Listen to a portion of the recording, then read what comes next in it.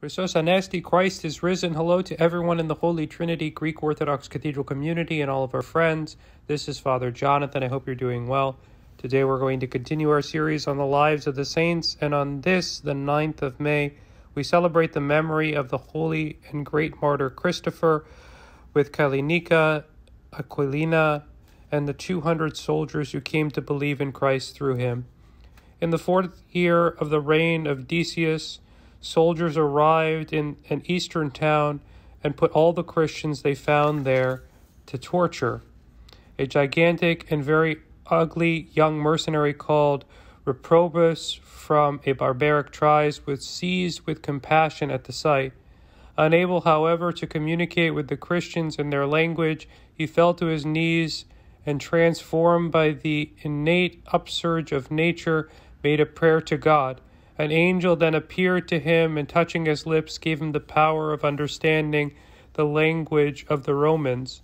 Filled with boldness by his heavenly vision, Reprobus returned to the town and covered the persecutors with reproach, confessing his faith in Christ.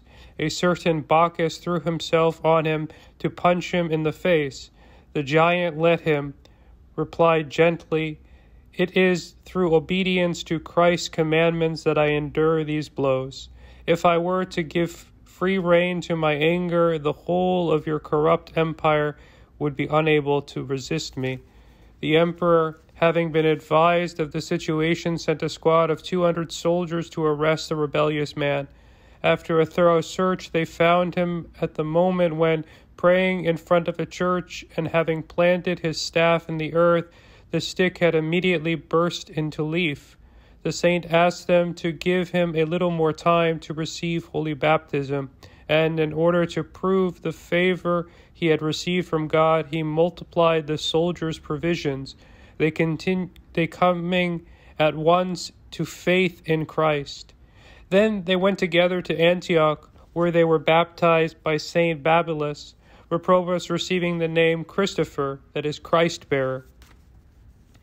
When the saint was summoned before the emperor, the latter, terrified by his terrible and repulsive appearance, fell over backwards. Then, having regained control over himself, he tried to make him renounce his faith.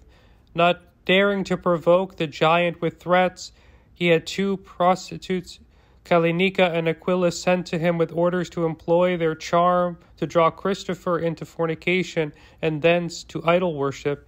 But the opposite happened. Christopher converted the 2 women, showing them that nothing on earth could compare with eternal life. They confessed their sins, and the saint interceded before them, before God. The next day they came before the emperor and confessed their faith. Decius, in fury, had them hanged by their hair with heavy stones and tied to their feet. Aquilina expired under the torture on the 1st of April. On the following day, Kalinika made as though she submitted and asked to be taken to the idol temple. After having been shown the statue of Zeus, she tried to girdle to it, and exerting all her strength, pulled it down. She then did the same with the statues of Hercules and Apollo. Seized immediately by the pagans, she was spitted from her feet to her shoulders, and she gave her soul into God's hands, confiding herself to St. Christopher's prayers. 5 days later, turning his wrath on the soldiers who had been converted by St. Christopher, the tyrant had them beheaded and ordered that their bodies be burned outside the town. They remained, however, intact, and the Christians gave them an honorable burial. Decius then had the saint shut in a bronze vessel pierced with 4 holes and placed on a brazier. But Christopher did not feel the burning, and at the sight of this, more than 1,000 pagans who were there cried out, "Great is the God of the Christians." They then fell at the martyr's feet, saying, "You are rightly called Christopher, because you truly carried Christ in your heart, and thus count for nothing the torments of tyrants." The saint, from within the furnace, taught them the principles of Christian faith and revealed to them that he was contemplating in a vision a great and majestic personage, more resplendent than the sun, with a crown on his head and surrounded by myriads of soldiers with faces of flames, who crushed the black hordes of demons hurling themselves against them. Learning thus of Christ's victory over the evil one's undertaking, the newly converted Christians delivered the saint. But the next day the emperor, fearing riot, took the opportunity on a pagan festival to execute all who had declared themselves to be Christians and disciples of St. Christopher.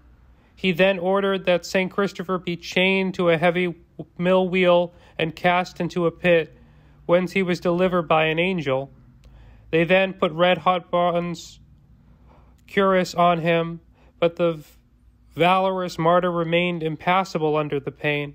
Finally, having exhausted the resources of his perverse imagination, the tyrant beheaded him on the 9th of May.